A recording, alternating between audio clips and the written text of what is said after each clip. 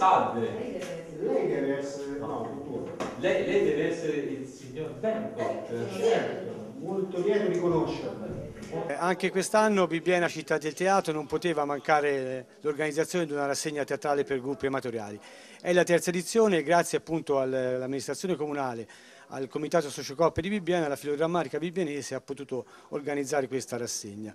È sempre impostata sulle 6 compagnie in concorso, più la chiusura finale della compagnia di casa, la filodrammatica bibbienese, ovviamente fuori concorso. Quest'anno abbiamo avuto delle adesioni maggiori rispetto all'anno precedente, con 2 compagnie nuove che partecipano alla rassegna, quindi abbiamo stabilito in modo molto semplice di fare un turnover tra chi ha partecipato gli anni passati e chi giustamente per la prima volta parteciperà l'anno prossimo e lasciare poi il posto successivamente negli anni.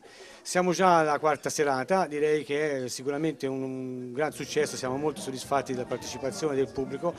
Proseguiremo la nostra rassegna poi con il 25 di aprile, anche se è un giorno di festa, la compagnia di San Giovanni Valdarno qui presente stasera con noi, hanno scelto questo giorno, quindi a noi è stato anche gradito perché sembrava che dovesse saltare un altro momento della rassegna, invece loro sono stati così disponibili che, ripeto, l'hanno scelto proprio volutamente e quindi ci consentono di fare questa serata.